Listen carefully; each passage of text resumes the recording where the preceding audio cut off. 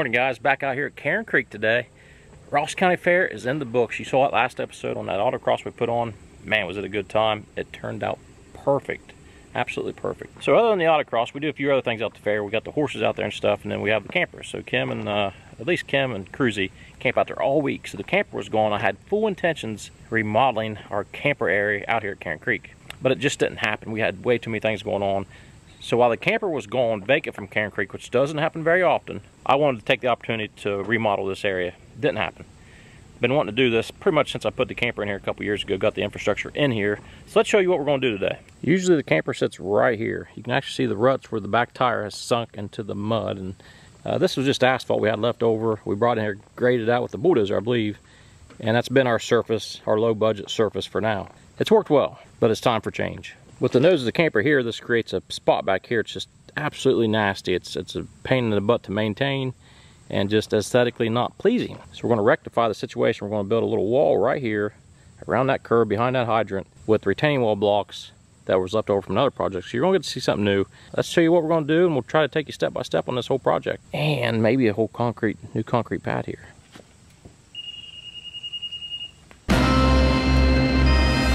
It's always key, the most critical part of this is getting your foundation correctly level at the right grade, and that's what we're doing right now. We've got our setup to where we'll be a little bit lower than our finished concrete, and then we'll just dig out and make sure we're below our finished grade so we can get some gravel in there to compact and smooth out.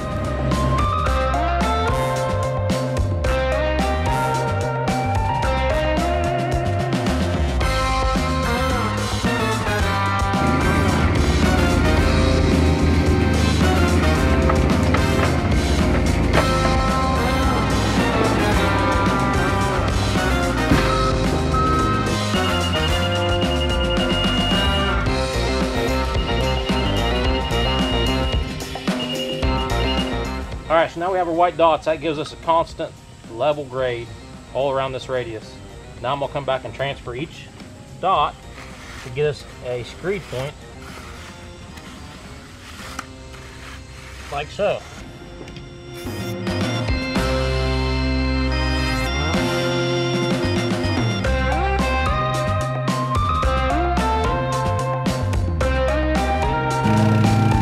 Now that we got our base level, we're going to run the plate compactor over it, being careful not to tilt it one way or another so we can keep that nice and level.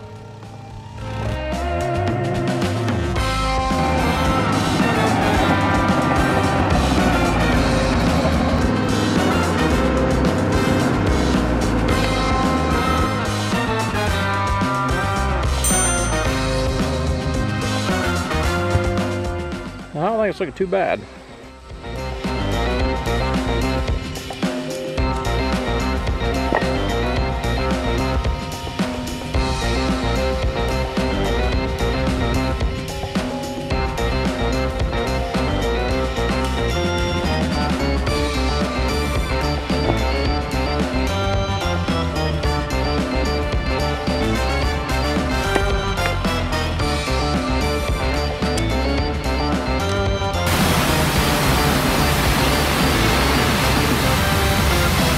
Laid out on our blocks. Now we gotta get some drainage pipe behind it. Colby and Coco's gonna get that in there, and we'll put some gravel over top of it. They're struggling with the pipe. Teamwork, boys, teamwork. I have built many retaining walls in my time out in the construction industry, and one thing I know is certain is most time walls fail because of improper drainage. Guys, you gotta get good drainage behind these walls. Alright, well, this wall's pretty much done except for the caps. Only took us about 4 hours to do this much. Just having the right equipment makes a big difference, no doubt. I know you can tackle this with a shovel and stuff. The equipment just makes a big difference having material here on site for the most part. Unfortunately, I don't have enough caps to do this. I think I had 7 or 8 caps. It's going to take closer to 40 caps. So we're going to keep moving forward. We're not going to finish this wall today to do those caps. Definite decision has been made that this old asphalt got to go. We got to get some concrete in here. But where the actual camper goes, I just need to do concrete. I need to peel up this asphalt and do concrete. While I'm doing this, let's get this thing done, do it right, and be done with this up here. And then all we have to do up here is just spray weeds occasionally in this gravel area. This top part, I am going to go ahead and start shaping out with the track. Try to get it done, even though we don't have the cap. Probably put some bigger stone and maybe some landscaping up top. Really bring this little project together, don't you think? It was kind of more fun building autocross tracks. But this is definitely improving our property, and that's my main job. That's my main dig in life. Let's go. I was getting all excited about my project here, costing not much money, and then we got into gravel, more gravel. Of course, we're gonna have concrete now. Guys, I'm gonna call this a productive day. What a day it's been. Unfortunately, my little project that was a budget saver I was so proud of has turned into not a budget saver. It's going to end up costing quite a bit of money.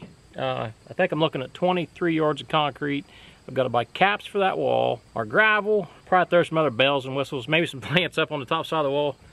So it started out perfect. It started out nice and cheap, just like we like it. And unfortunately, it's going the other direction, but it's going to be nice. I'm terrible at doing stuff like this. I get into a project, and the more I work at it, the more I think, well, let's go ahead and do this, do that. Let's do it one time, do it right, and make it awesome. So I'm hoping I can pour this Friday. We got a busy work week. If we bust tail the next couple of days at work, we should be able to pour this maybe Friday afternoon. That's the goal. Not a bad pour. It should be pretty easy. Maybe me and Coco might have my cousin help us get down. Be an easy pour. That's where we're at right now. So thanks for watching up to this point. We're doing really good at the channel. You guys are awesome. I hope you enjoy what we're doing at Cairn Creek. We'll see you on pour day.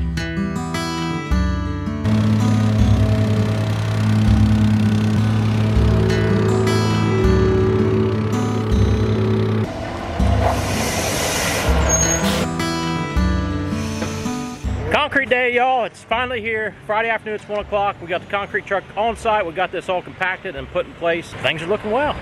Got my ace in the hole back here. I got Colby Oak, Coconut, and Cruz ready to pull the come along. Got Seymour from Ross County Ready Mix, probably their best driver out there, I tell you that. We pour with him all the time. He's going to treat us good, I hope, on this hot summer afternoon. Concrete on the farm. Let's go. You got 10 yards? All right, we had him add some water. It was too dry. That slump that he poured, the thickness of it, the stiffness of it, I guess, would have been okay for a little sidewalk or something, but the limited help we have today, me pulling that screed board, I got to get some moisture in it. I know that's, we're not putting too much in it, but it's going to make things a lot easier for me today.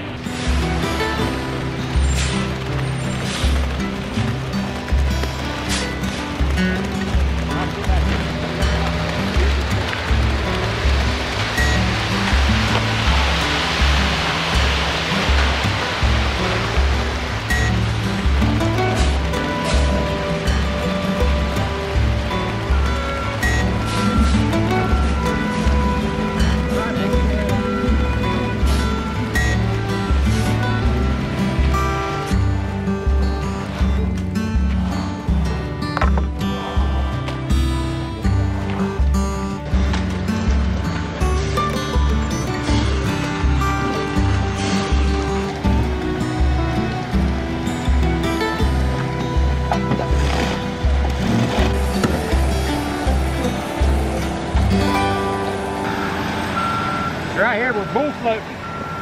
Hope we check out the bull float action. This is our first chance to get the rocks kind of settled in. And as you can tell, we're going opposite of the way that we screeded to try to knock down. And it's the first chance to level out this concrete surface. It kind of vibrates, pushes the rocks down, brings a little cream up. We'll probably do this twice. And then we'll use the Fresno float. We'll go over the Fresno float once we get to that. Just ran out of concrete. That was 10 yards. Looks like we'll have enough when he comes back. That took about an hour to get down. But it's hot and it's setting up fast.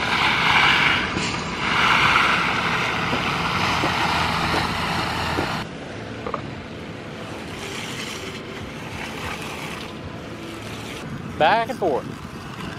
There you go. Cruz's concrete construction. All right, we're hitting the Fresno float right now. This will be our last pass, last effort to make a smooth surface before the broom hits it. This takes place using the knee board. Truck 2, here we go.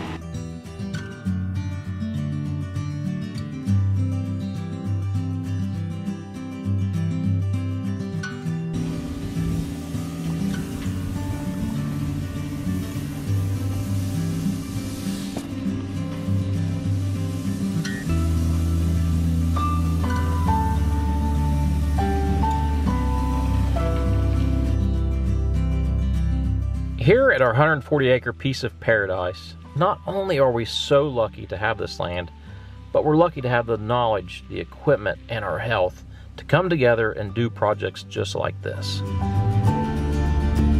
Throwing down some curing seal on this concrete. It's so hot out. This will help slow down the curing process, which will make it a little bit stronger. You guys probably want to talk about why I didn't have rebar or mesh in here. We can talk about that here in a minute. Got this bad boy whipped out right now. Real quick, we'll go over rebar and wire reinforcements and my opinions on it. So I've poured thousands of square feet of concrete. There's a time and place, I believe, for rebar and wire mesh. Now, of course, this is my opinion. The inspector will probably agree with me on this, but anyways. We do put rebar and wire reinforcement in concrete in certain applications, such as if we're spanning an old trench, or if we've got a deck of some sort. I believe in flat pads. Properly prepared base is your key, and then saw cutting it the right way is key also. We're hoping to saw cut this tonight, actually. I've also torn out a lot of concrete in my day, older concrete that's failed, and if it's got wire in it, 99% of the time the wire is on the bottom. Now, to use wire and use it correctly, you've got to bridge it up so that it floats in the concrete when you pour it. So most of the time, if people install wire, you try to pull it up, then it gets tramped back down. It's a waste of time and money. Like I said, I've got tons of concrete in my shops, sidewalks. I've poured tons of concrete. We stand behind our work, and we only do wire if the customer requests it. That's the skinny of it. So we got words of wisdom here tonight with Rondo. He's talking about the concrete. We had a couple of flaws out there, and you know what Rondo says? You can't see it from my house.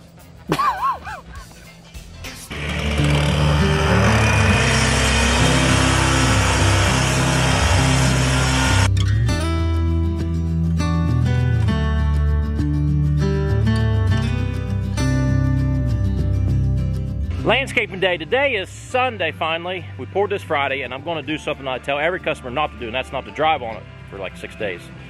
But as you can see, somebody stuck my truck on the concrete, and we're going to move the camper on the concrete. We're going to wrap this project up today. We're at the landscaping part of it.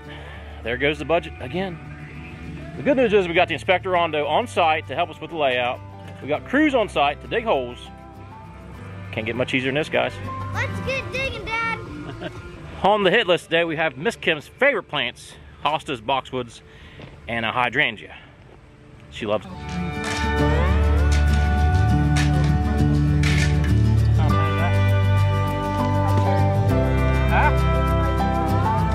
Hydrangea.